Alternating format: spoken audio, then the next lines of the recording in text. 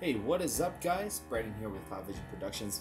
Today I'm going to be going over a quick, semi-thorough tutorial on how I did the Transformer effect.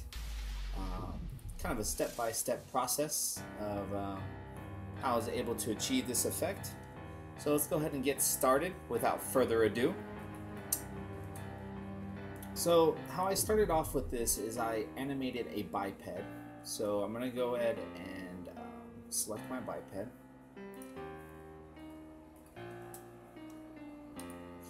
let's choose hide unselected.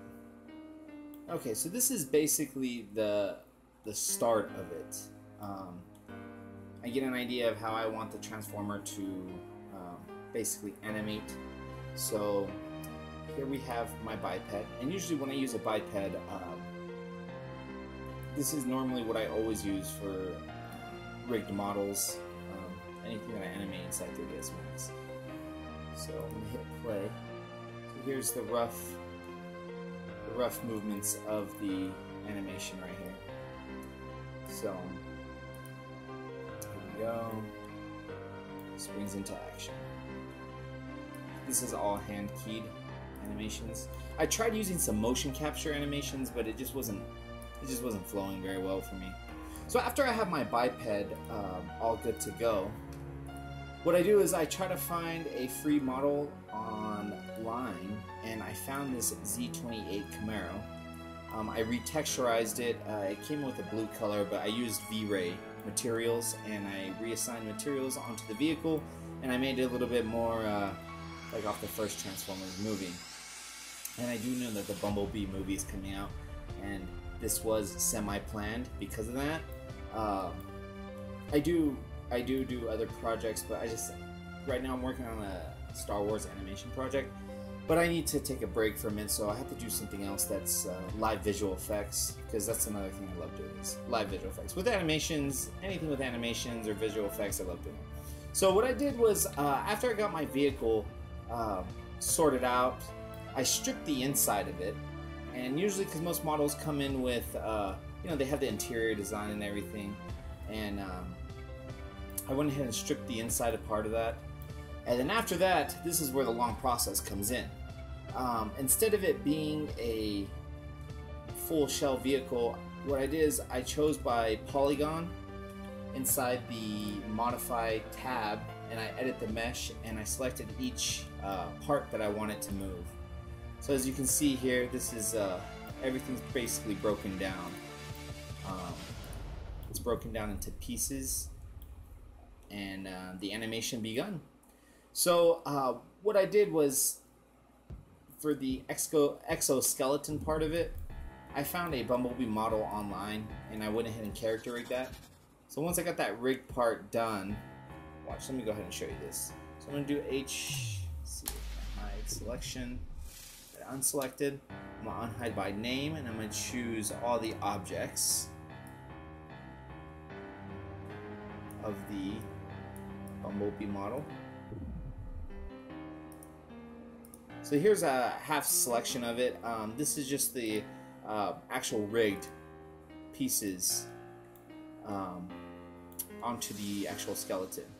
So the car parts are actually not skinned. They're not modified as a character rig. They're actually parented to each of the corresponding bones that I wanted it to go to. So if you go to unhide all,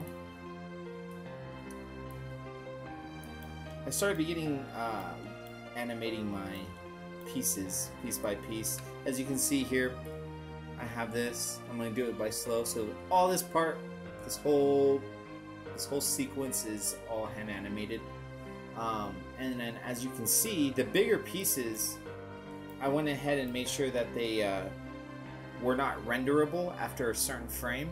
So I keyframed that. So if you go frame by frame, you can see it disappears. And I mean, if you watch the movies, I mean, you can actually kind of tell that they do the same thing. It's just more of the important pieces that they usually attach onto the character. In the past, I have used every single one of the parts of the vehicle that I that I edited, and they just look really bulky, and it looks very clunky and junky looking. So anyways, so I went ahead and I animated piece by piece of the model, and that's what we have. The tires, I scaled them down when I was animating. By hand, I keyframed the scale of them. As you can see, they get a little smaller, and that's just so it can be comparable to the actual skeleton of Bumblebee.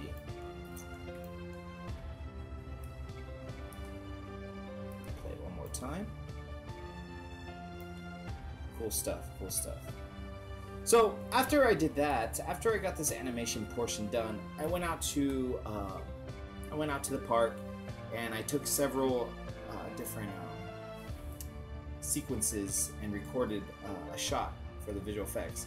I did make sure I timed how long my visual effects shot was, and it was between 15 seconds. So I had 15 seconds to work with, and then I also did the camera movements of it. I mimicked the camera movements of how I wanted it to be done. So this is just an animated camera right here.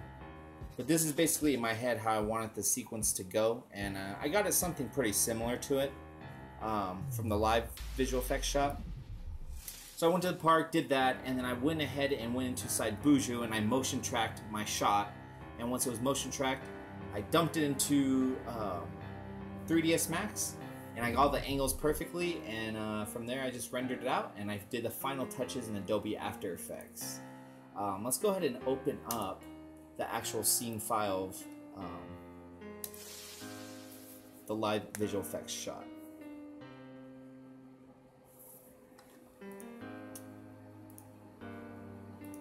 Open that up.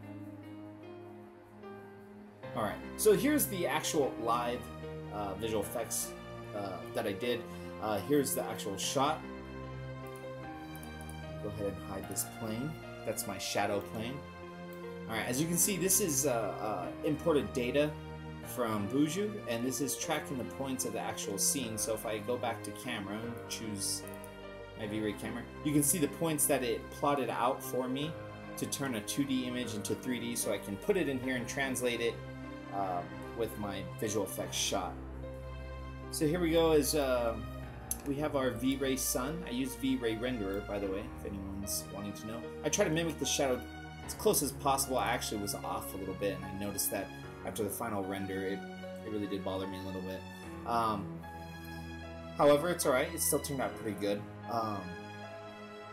So after I did all that, I rendered it, and the render was about 8.5 hours. So each frame was about roughly, for about 400 frames at 24 frames per second, it was roughly around 8.5 hours, so it was about 1 minute and 30 seconds for each frame.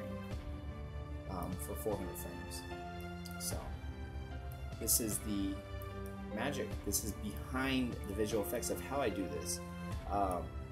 There is no actual real tutorial on how to do this. I've seen a few online, but actually I learned how to do this myself just through reading forums and just trial and error. But I just wanted to give everyone a quick little run through of how I did this. I am working, if any of my viewers are watching and they subscribed from the Star Wars Luke Skywalker versus Kylo Ren and Snoke, I am working on the final part, and it's actually a huge animation sequence. I don't know, the runtime is going to be a lot longer than probably 2 minutes. It's probably going to be roughly around 4 minutes. If this is your first time coming across my channel, why don't you go ahead and hit that subscribe button. Also, I do a lot of visual effects and animations. Take a look at my channel. I do a lot of nerdy things, and I definitely have a blast doing them. I do have a couple of 3ds Max tutorials.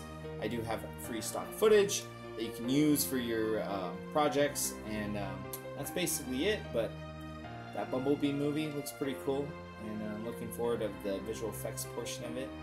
But yeah, go ahead and support this channel, subscribe, and like this video, leave a comment below. And I'll catch you guys later. Peace.